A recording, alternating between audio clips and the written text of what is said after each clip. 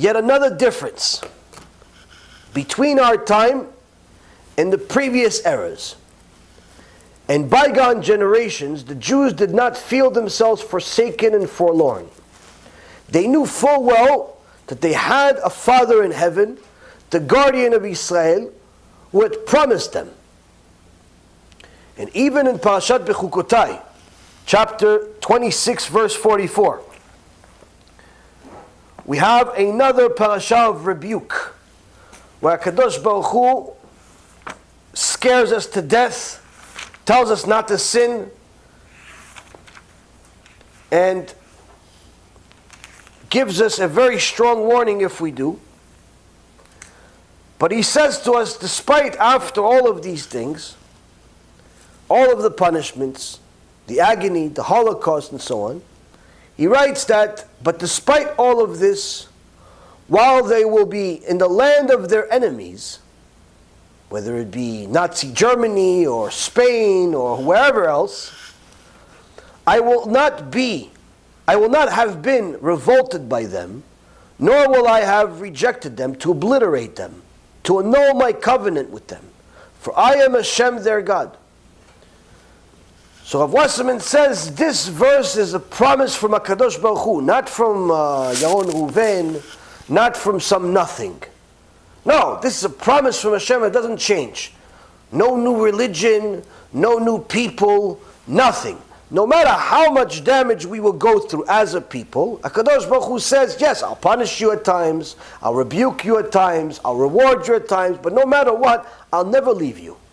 My covenant with you will never change. Even though it looks like it changed, it's never going to change. And Rav Wasserman says throughout all of history, the last 2,000 years of agony and pain, we all knew that no matter what was happening, He's still with us. He's still with us. We felt it. We felt like He's with us. We still saw miracles. We still saw things. But something will change at the time before Mashiach. They knew that they were suffering for their faith in God, and that everlasting life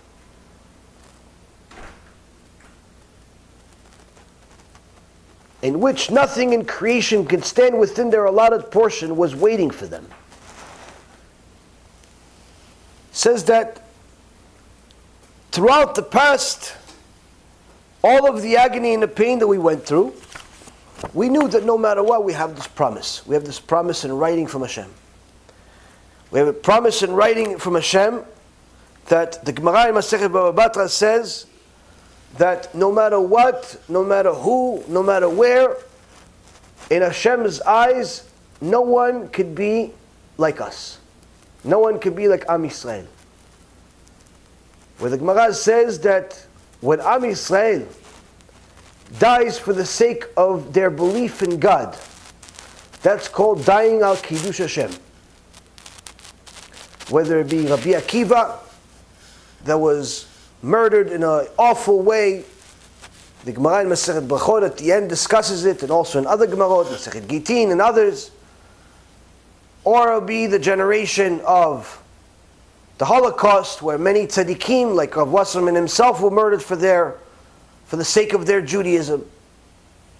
Not because they went against the Torah and then the Goyim decided they are Jews anyway. No, these people defended the Torah while they were alive, while they had the ability, and even when they didn't have the ability. It says when a person dies because they're Jewish, this is a arugei malchut, and if it's a high level where they are, it could be even dying al Kiddush Hashem.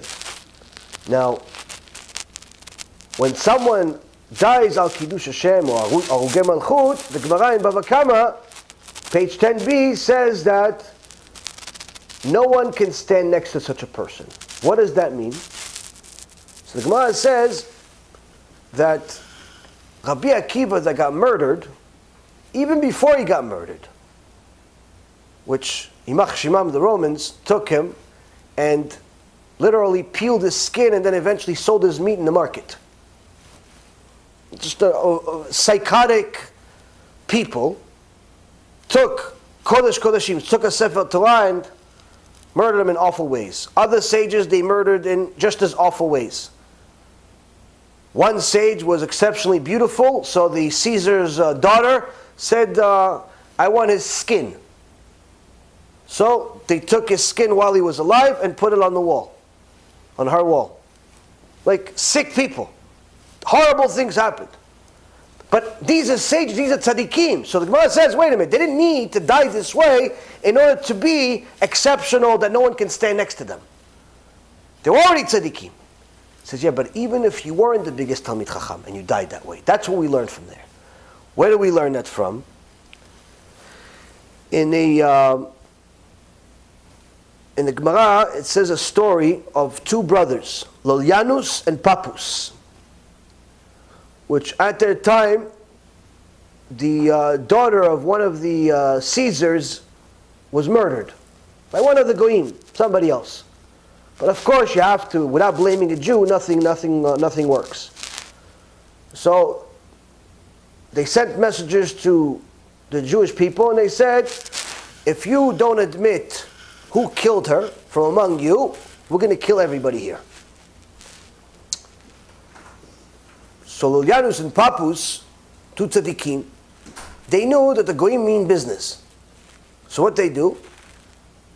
They went to the Caesar and said, we killed your daughter. And they didn't kill her. They were tzaddikim. We killed her. So, after they admitted, the Goyim took it, they killed both of them. And the Gemara says that their death, even though they weren't as great as Rabbi Akiva, they weren't as great as any of the other sages that we mention in Shurim on a regular basis, they are in a level in Gan Eden that no one can stand next to them. They're in such a high level. Why? Because they died al Kiddush Hashem. They died on Kiddush Hashem. Now, the commentary called Oalei Yaakov, page 46b, says that on Yom Kippur, one of our prayers is like a song. We say, Adil Vena'ol, and we also say that Hashem is not only great, but He also is Kovesh Avonot. Kovesh Avonot. He's a conqueror of the sins. So the Oalei Yaakov says, what does it mean that Hashem is a conqueror of sins? What does it mean that Hashem is a conqueror of sins?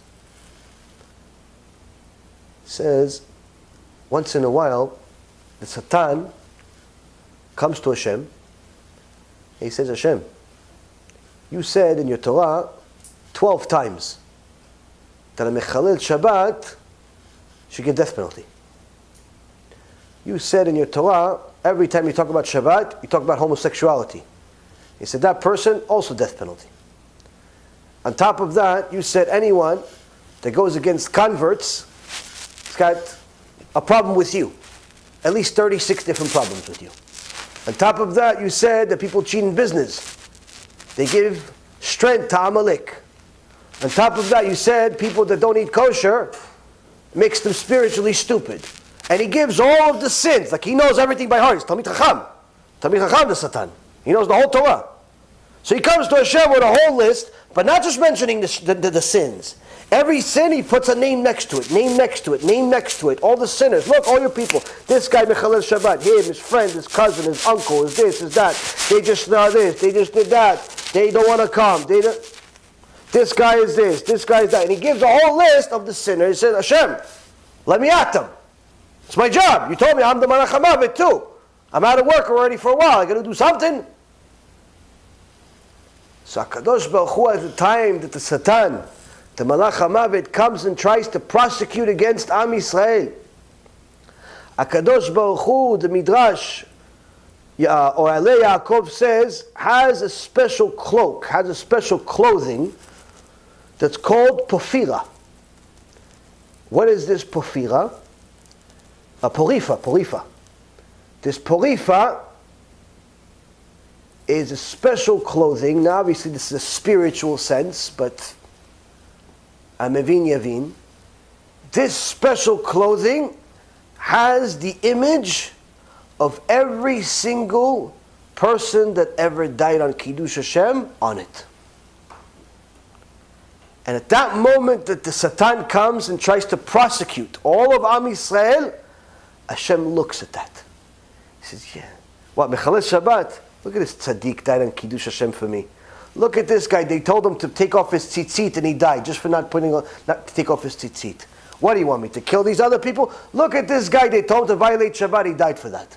He died not to violate Shabbat. Look at this guy. He died not to become a Christian. Look at this guy. He died not to become an Arab. Look at all these tzaddikim. They all died because they're Jews. Look at those tzaddikim. What do you want me to kill such tzaddikim? He looks at this and he says, he's kovesh avonot. He conquers the sins. It says kovesh avonot loves tzedakot. He conquers sins and he wears righteousness. So the Ali Yaakov says that's what that prayer means. How do you wear righteousness? That's the cloak, the polifa. He wears the righteous people on him, and that clothing is what conquers the sins. He lets, no, give him more time, they'll do tshuva. Give him more time, they'll do tshuva. So now, throughout all of the exile, we had this strong belief in HaKadosh Baruch Hu that He's still with us.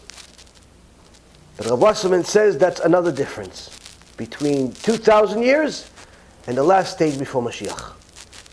The recognition of this fact did much to lighten their burdens. The fact that we knew that Hashem is still with us, and that even if we die, we're going to die on Kiddush Hashem. We're dying for being Jewish. We're dying for being Charedim. We're dying for loving Hashem. Even if we die, all that is just taking off your jacket and going to a different clothing. That's it. A person that is close to Hashem, glued to Hashem, is not scared of death for death itself. Oh, I'm going to miss my family. No, he's not scared of that. Yeah, sure, you love your family, you love your life, but if you're glued to Hashem, you can't wait to complete your mission and go to heaven. Can't wait. So he's not scared of death. So all of the suffering that we went through for the last couple of thousand years, we weren't scared of death because we know that if they kill us because we're Jewish, anyway, we're going to heaven. Because we keep Shabbat, we keep Talat Mishpacha, we keep this, we keep that. We're going to heaven anyway. So all you're taking me from a place where I'm working day and night just to pay a mortgage, working day and night just to eat some cheese, working day and night just to for somebody else to steal my money anyway. You're taking me from there to a place where I don't have to work anymore. I can just relax forever. Baruch Hashem, thank you. And on top of that, you're killing me because I'm doing it. You're helping me get to a better level I was able to get by myself. I learned a certain amount of Torah that got me, let's say, level A in Gan Eden. But you, because you're killing me because I'm Jewish, now I'm going to get to the highest possible level with Rabbi Akiva, even though I don't even know 1% of the Torah that Rabbi Akiva knew. I'm going to be at the same level of Rabbi Akiva. Baruch Hashem. So for 2,000 years, that understanding, that faith in Hashem, that emunah in Hashem, gave us comfort. That we knew that no matter what, we're going to heaven, we're going to be okay, and because of this, it's actually, you're helping me out, Mr. Nazi. You're going to get punished, you're going to Gehinnom, but thank you very much, though. Thank you. Thank you. Thank you for killing me because I'm a Jew. Thanks. Fantastic. I hope you die tomorrow, and everybody that's connected to you. But thank you very much, though. Appreciate it, though. Because I'm going to a higher level of heaven because of you. Because you killed me because I'm a Jew. B'Shem Hashem Na'aseh V'Natzliach, we're very excited to offer you the new Be'ezrat Hashem app 3.0. It's a newer, faster app, full of Torah, lots of Kedusha by the shiurim that we do, myself, Rav Ephraim, Rav Chaim, where you'll have also newer features where you're able to use the app while you're using other applications on your phone. You'll be able to share the lectures directly from the app. You'll be able to donate online and support our Kiruv and our Torah work that we're doing. And the most exciting feature is that you'll be able to actually ask questions directly on the app and get answers from the rabbis directly from the app. This is something unprecedented, and Baruch Hashem will be able to offer it. Thank you again for all of your support. Check it out. Make sure you have the kosher Torah that will re-energize your neshama each and every single day. Call to B'chava Tzlacha.